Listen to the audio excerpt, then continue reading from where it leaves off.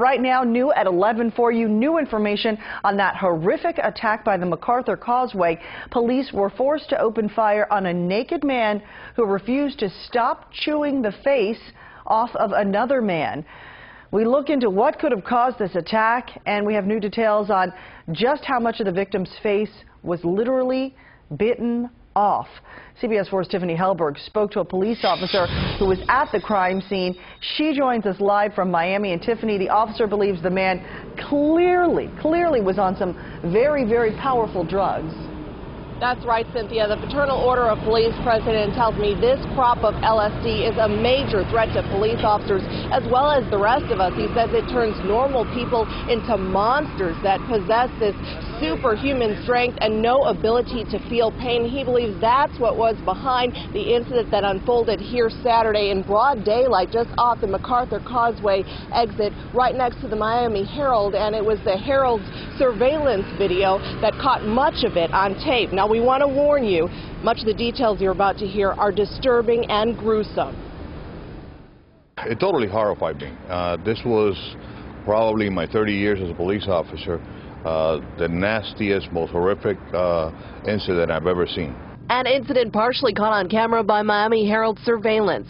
Fraternal Order of Police President Armando Aguilar says that cop had no choice but to shoot when he found a naked man chewing away at another man's face. Had his face completely eaten from the top of his forehead to almost his jaw.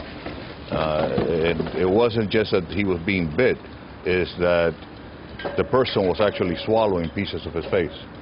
His cannibalistic attacker unfazed by the officer's commands to stop. When the police approached him, he turned around and growled and kept attacking the victim on the floor. That's when he says the officer shot him. The initial shots had no effect. He had to repeatedly shoot him about 4 times until the man collapsed. The naked attacker now dead on the sidewalk. There he is on the left. His now faceless victim lay on the ground next to him, likely writhing in pain, as sources say he no longer had eyes or a nose. I can only imagine, and by talking to the officer, I see that he's totally traumatized. It was like something out of a horror movie. Aguilar says this is the worst out of about 4 similar cases in Dade County to happen recently. In other incidents, the people have admitted to taking a new strain of what they're calling bad LSD. Their body temperature reaches such a high degree that they have to take all their clothes off because they're basically melting from the inside. He says that was the case just blocks away on Bayshore Drive.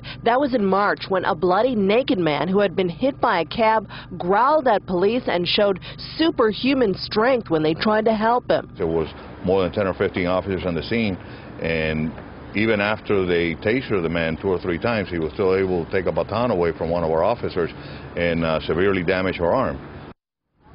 Scary stuff. Now, I'm told that man from the March incident did survive. As for the man related to this incident off the MacArthur Causeway who was attacked in the face, we know he is currently hospitalized in critical condition. Live in downtown Miami, Tiffany Helberg, CBS 4 News Tonight. Unbelievable to hear it all. Thanks for that, Tiffany.